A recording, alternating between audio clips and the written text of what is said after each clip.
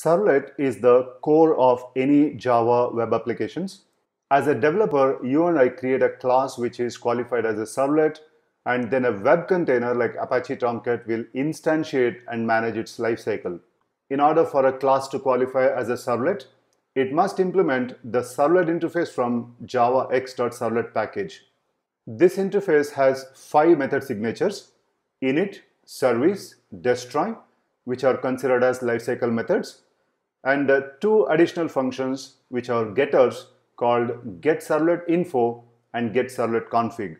When your application is deployed onto a web container such as Apache Tomcat, it reads all the information about the application either from the web.xml or from annotations of all the classes found in the class path.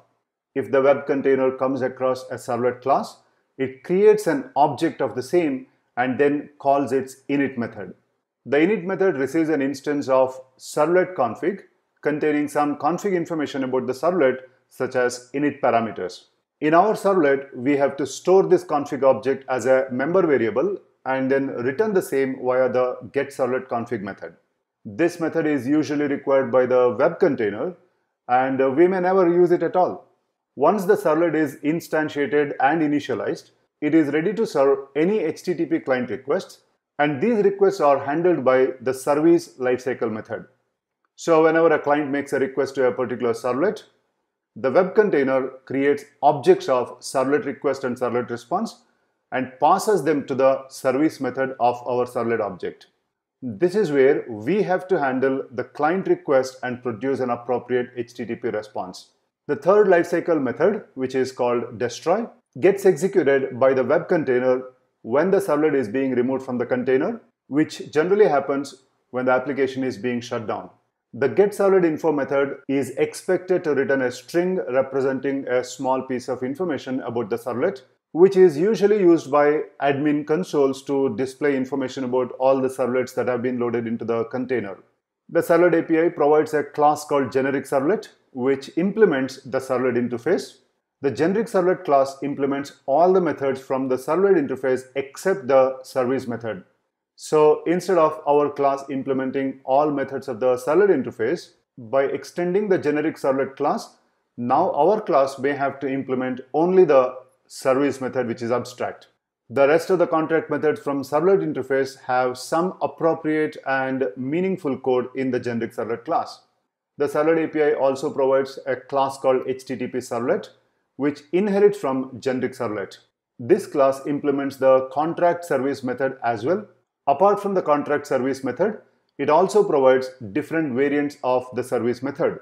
Notice the do functions, which intend to handle the corresponding HTTP methods. For example, the doGet method is invoked when the client makes an HTTP GET request, and the doPost is invoked when the client makes HTTP POST request. So the most common approach to create a servlet class is to extend the HttpServlet class and override one of the do methods as per our requirement. When a client makes a request, the web container invokes the contract service method on our servlet object, which then converts the parameters into their HTTP versions and invoke another service method provided by the HttpServlet class. This second service method checks the HTTP method used by the client, such as get or post, and then invokes the corresponding do method, such as doGet or doPost. So in our servlet class, we must override a specific do function in order to handle a specific HTTP method. Otherwise, the web container responds with an error code 405, indicating the servlet does not handle such a request.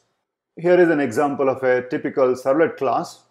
The service method, in this case the doGet method, has 2 parameters supplied by the web container. The first one is HttpServlet request, which has access to everything that the client has sent. This includes the request parameters, headers, cookies, etc. The second parameter is of type HTTP response, which has access to an output stream so that we can write our HTML response to the client.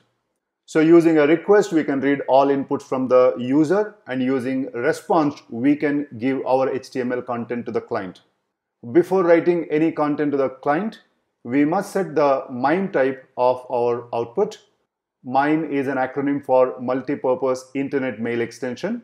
which only describe what kind of data that we are giving. Is it HTML, is it a CSV, or is it a binary data like a PDF, etc. Here is how you can set the MIME type. You call the setContentType function on the response object and supply the appropriate MIME type. Using the HttpServlet response object, we can get an output stream which may be a character stream or a binary stream.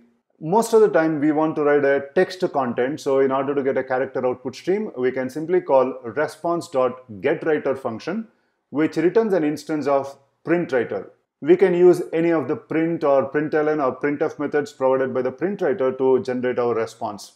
Make sure you close the writer object, otherwise the client may not get the actual HTML content because these are all buffered output streams. In the next lecture, let's create our first servlet class.